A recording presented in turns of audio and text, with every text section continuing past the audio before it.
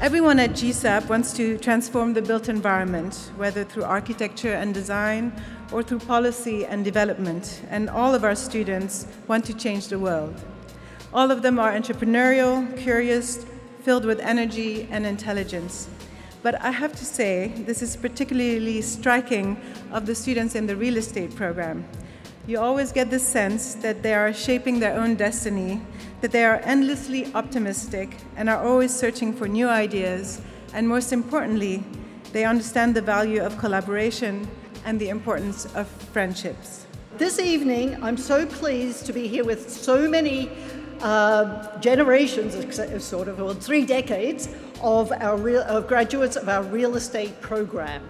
Tonight, of course, we are honoring Blake Hutcheson, the class of 1989. This award recognizes an alumni of the program who's achieved professional success, but also someone who's maintained a steadfast commitment to Columbia University and the program, the real estate MSRED program.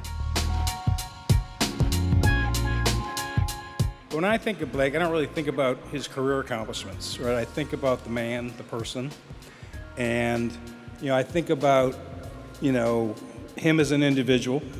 And when I do word association, what really comes to mind is honesty, integrity, compassion, thirst for life, philanthropist, public policy advocate, loving father, loving husband, and deep love for his extended family.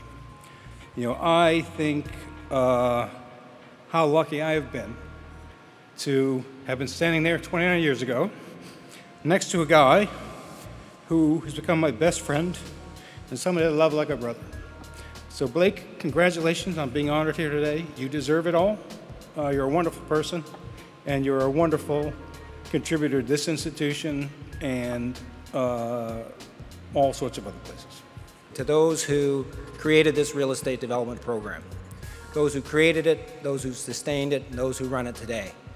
Because if you look back 30 years ago, there weren't many places in the world that could see through that you could create a professional school, you could take a bootstrap, entrepreneurial, gun-slinging business and turn it into a professional opportunity.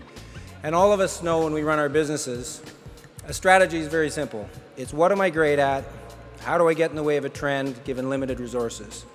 And 30 years ago, this school said we're great at some things, like educating people on a world scale. We have an opportunity here, and I'm pretty sure there's an aspirational, multi-generational group that want to take this industry to a higher level. And with a little bit of their resources, they sprinkled them around, and I think the dividends have been phenomenal.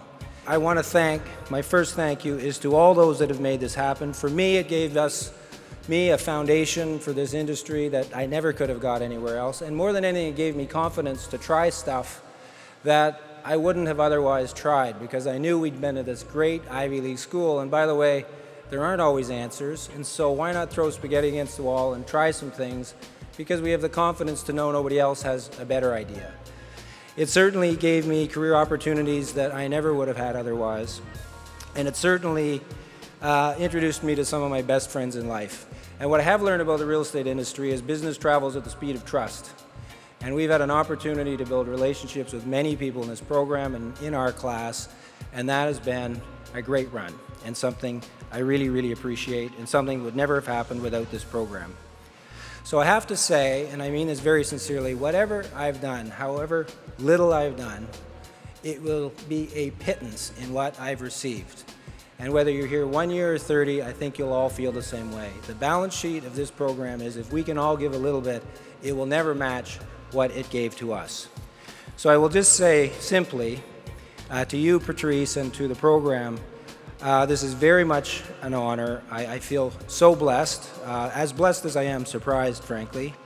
And I'm totally humbled, and I accept this recognition with equanimity, and I accept this recognition with deep gratitude. Appreciate it. Thank you.